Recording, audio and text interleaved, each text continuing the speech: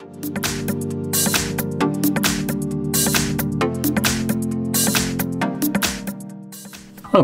in front of me is a Samsung Galaxy S21, and today I'll show you how to go through the setup process of this phone. Now, to get started, once you boot it up, you'll be presented with this kind of Apple copy of setup screen where it just basically cycles through different welcome messages in different languages. So let's tap on start or whatever it's showing there, and then select our language. Now I'm gonna stick with English right here, but you are free to select any kind of other language from the list. Let's tap on next, and here we have connect to mobile network. Now if you have a SIM card, you can pop it in here and basically connect to a mobile network if you wanted to, or you can tap on next and completely skip it. And on the next page we have a few legal items to review. So we have the end user license agreement, which is mandatory to actually agree to. If you don't, you won't be able to actually finish up the setup. Now we have two additional ones below that, which are completely optional, so if you don't want them, just keep them off. And also, if you tap on details, you will get the entire legal document that you actually are agreeing to. So if you want to, you can read it. From there, let's tap on next and go to the Wi-Fi settings page right here. And in here we have the ability to simply log into Google our Wi-Fi. That's assuming we have one near us. Now again, this is completely optional. If you don't want it, you can skip it. If you do want to, you can connect to it. Now, by skipping this, you will miss out the option to log into your Google account, at least throughout the setup process, and also restore the device from a Google backup, along with having your date and time being set automatically. So on the next page, once you skip it or connect to it, you will have the copy apps and the data. Now this is Samsung version of it. Like I said, the one that you skip throughout the setup is the Google version.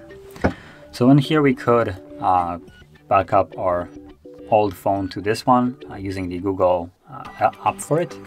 Or not Google, what am I saying? The Samsung app for it. But I'm just gonna set it up to be a new device without actually copying anything. And then we have the date and time, like I said. So here it's not being set automatically, but it is actually being set correctly, at least for me right now. So it is, well, I'm not really in Warsaw, but close enough that the time zone is correct. Date and time is actually correct as well. So all I need to do is tap on next. And here we have Google services. Now, when it comes down to the services, we have three different ones. We have the location, scanning, and send user and diagnostic data. Now, briefly going over them, location is just a GPS tracking, and apps like Google Maps use them to give you a accurate route if you're using it as a GPS tracker. Now, there's also apps like, for instance, Huawei Smart Appliances, Smart Home app, which will want your GPS navigation or GPS location for literally no reason, because why would you have privacy? There is no need for, basically to justify this, this app uses Bluetooth, not location, to actually connect with its appliances. So the reason for it to have access to location is completely redundant. Now, anyway, going to the allow scanning, that's basically allows the phone to scan for things like Bluetooth devices and Wi-Fi connections around the phone. Then below that we have send user and diagnostic data, kind of self-explanatory. Allows Google to gather data on you and basically send it to itself. So Google will have information about how you use the device, basically what they say, and also probably some additional things that you might not want them to have. Anyway, you can actually disable them if you don't want it, and then let's tap on more and accept, and this will take us to protect your phone. So here we have several different ways of protecting our device. We have face recognition, fingerprint, PIN pattern, or password. Now, if you want to set up, for instance, one of the two first ones, so fingerprint or face recognition, you are still required to set one of the three below ones. That is, so for instance, if something happens with your finger or your face, you have still additional way of unlocking the device by, for instance, if you select PIN pattern password, you can unlock those using even a sausage if you wanted to. So I'm going to set up a fingerprint, and like I said, it will also require me to set up a PIN pattern password. So let's here, fingerprint, let's skip this. Actually, no, there we go, continue. And there we go. So we do have to set it up. Now I'm going to go with a pattern right here, set up a pattern, continue, repeat it, and confirm it. And that will set up the pattern. And now I will start actually adding my finger.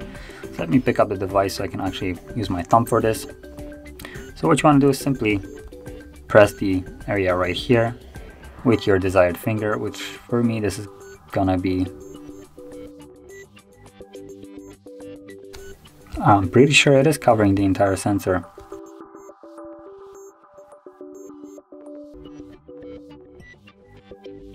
But I have a too small finger to actually add it to it.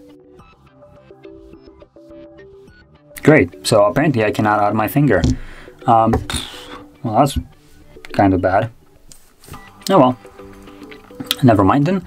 We're not adding finger. Then we have Samsung account on the next page. And this is basically Samsung's approach to take everything that Google has already packed into Android and trying to have their own version of it. So I guess they gather data on you as well. Because let's be honest, any kind of application that is baked into Android is there also to gather data on you, so it can be, well, basically sold off.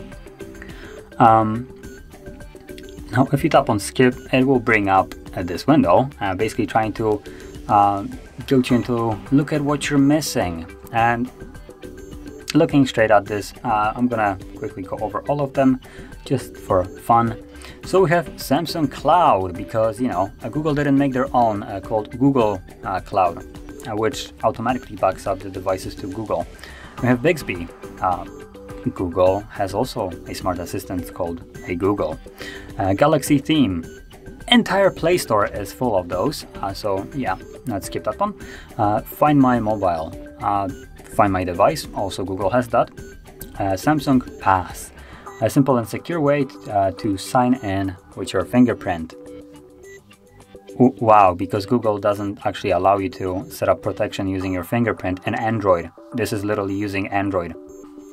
Then we have Galaxy Store, almost say Google Store. But yeah, a Galaxy Store. Play Store, again, a completely Google version of it, which in every single way, all of those options are better on just Google side, because they have been out for longer, had way more time to mature and be customized to basically the users' expectations. And we have Secure Folder, which I believe might be the only thing that this phone is lacking. Now, some additional ones do have things like the Secure Folder baked into their File Explorer, but I believe Samsung might not.